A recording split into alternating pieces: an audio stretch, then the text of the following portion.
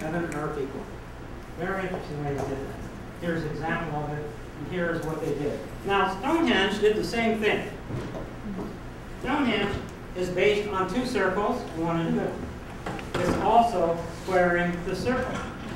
But they make the circle and the square the same size. Still squaring the circle.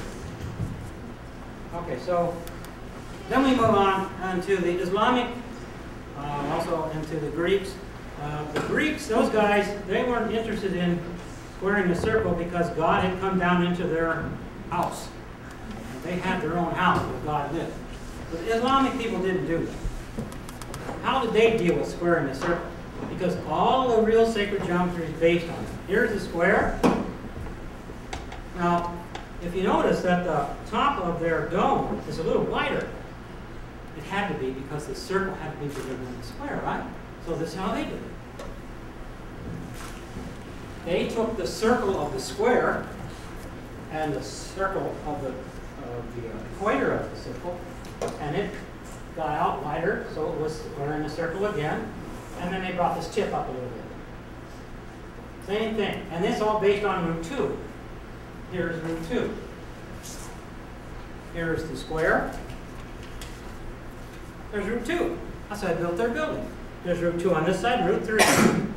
And then they went up on the top of it into the square. It's all based on geometry. It's all based on sacred geometry because all the roots can't be measured. You can't measure with a ruler.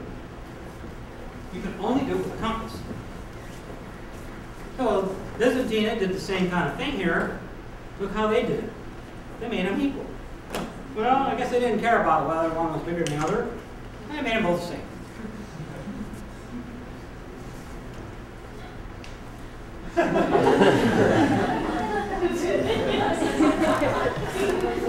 Okay, so now we got the Christians on the Gothic cathedral charts, the ideal.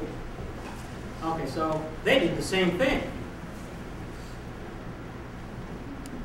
but they did it in a different way. Now you see that square right there, not square, but that hexagram, okay, is a cube. And I got it right here. You know, it's a cube. Can you see the cube in this thing? There's the top. Now, here's the top of the cube. Here's the two sides. Does it kind of look like a cube? Good. And this distance right here is root 3. That's how you get root 3. Root 3 is the foundation of our spiritual world on Earth. It's 3 dimensions. So everybody says, well, that's not a cube. Well, you can see it's a cube, but not really. It's not really a cube, unless I put root 3 into it, which I've been doing. And I push it out, and it becomes a cube. Perfect. A perfect cube of root 3. So don't tell anybody that that's not a cube. It is. That cube is right there. So I made that cube kind of in a little hexagram here. And that also fit Earth. This is the symbol of Earth. See? There's the symbol of Earth. So I made the Earth. Every time you can see that I have the Earth. Sometimes the Earth is square. Sometimes it's circular and square. Circular and square. Sometimes it's all circular. Okay. But the Renaissance, or the Gothic, was based on a vesica.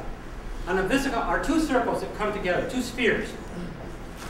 And what they do is, when these two come together, this is called balance between polarities, because this is 1/3, 1/3, 1/3, 1/3. And when we take this apart, we get the vesica, which is a little flying saucer. Very nice shape. That is 2 equilateral triangles, and that's what the whole building is based on. You can see the vesica running around here and running around here. You can see that 3-dimensionally how it came about. It's 2 circles. So they based theirs on the cube, because you can see when you unfold the cube that it takes on the form of the cross.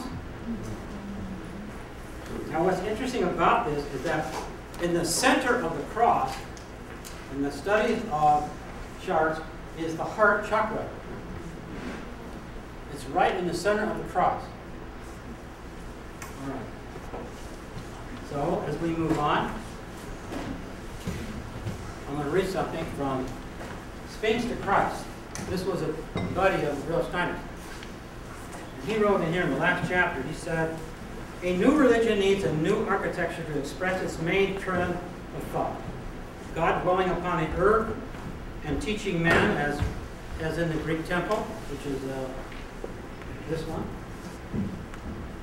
God dwelling upon the earth and teaching man, but set apart, inaccessible. The Gothic cathedral, the final expression of pure Christianity art, which gives it its tapering spires, so tall steeples like this on the outside, spires, also represents the saints and the angels floating in the nave. The new temple will be aimed at representing the influx of divine powers to the earth and to the heart of man. Man, okay, means human, doesn't mean man or woman.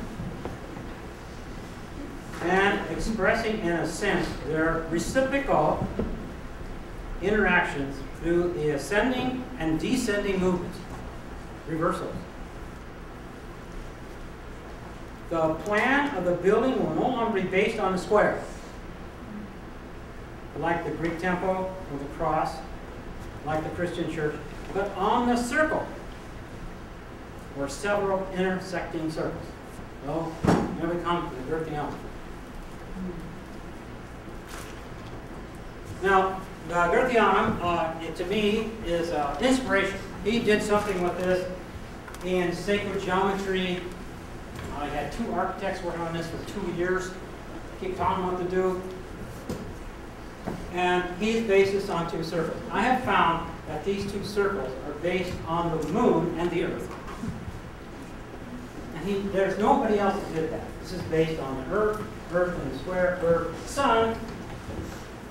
The Egyptians deal with the sun. Of course, you know that. And then, of course, the circle again. All earth and the sun, earth, whatever. But Rudolf Steiner took both of them. So what he did is he took the spheres and put them together. No swimming. Gotta get away from thinking Rudolf Steiner can't be touched, huh? You know? When I studied that, I thought this is great. I just think it's great. This is the first Girthianum to burn down. Okay. So I studied the Girthianum here. Here's the first one. 2 circles. You can see that this is this part down here.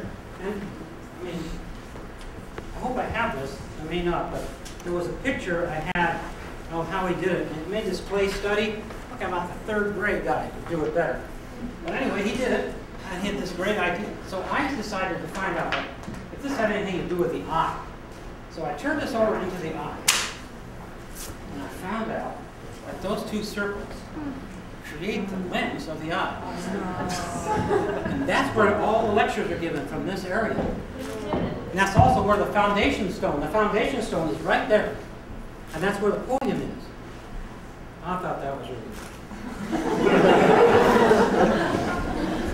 But this circle here is a circle that is creating the lens. It isn't there. See how it isn't there? But I tried to find out what circle that was.